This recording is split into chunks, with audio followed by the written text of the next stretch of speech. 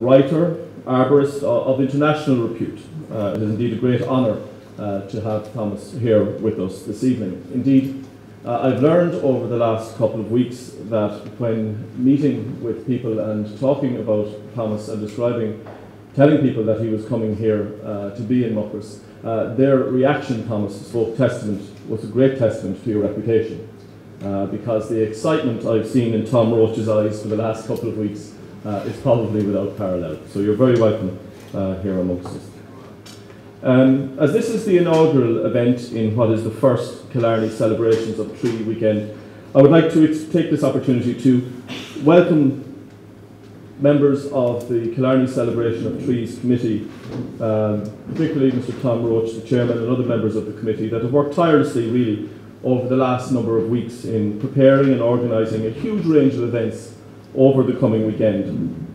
And the creativity, their creativity and imagination is reflected in the huge range of events. And I would encourage everybody here present not only to take some time over the weekend ahead to take part in some of the events like the Tree Hug tomorrow in Killarney National Park, where I can tell you we have literally thousands of excited children ready to hug trees tomorrow, to many of the other events, the cinema events, the musical events, the informative events that are happening over the weekend. And not only should you attend, but take the time to encourage others to come along and really make the most of this wonderful, wonderful idea.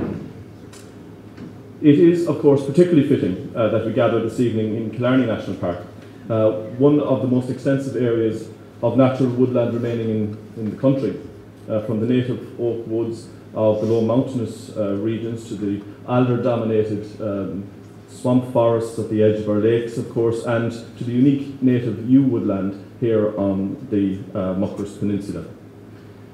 When speaking to Patricia O'Hare in our library here and trying to gain some advice in the brief few words I had to say this evening, we spoke a little bit about the damage that was done to this area during the 17th and 18th century at the height of the ironworking, tanning and coopering industries.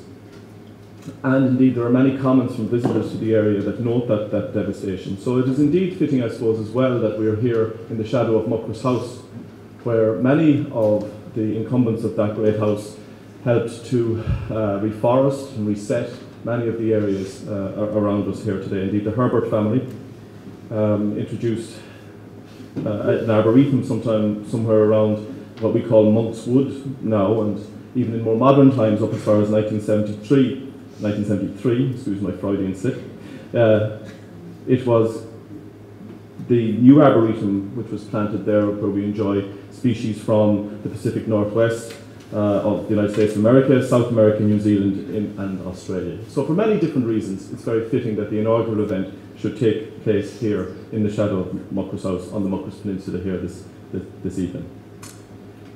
So, without further ado, I hope that you enjoy our brief lecture. Thomas will take about 45 minutes to outline some of this PowerPoint here, and we'll be happy, I think, to take some questions and some comment directly afterwards, and I'd help him with that. So, Tásúlagam, Gomanik Shib, Sult, Olus, Agus Súdnas, As, Ar, Grinnu, and Shop, and Up. Really briefness. Thank you very much.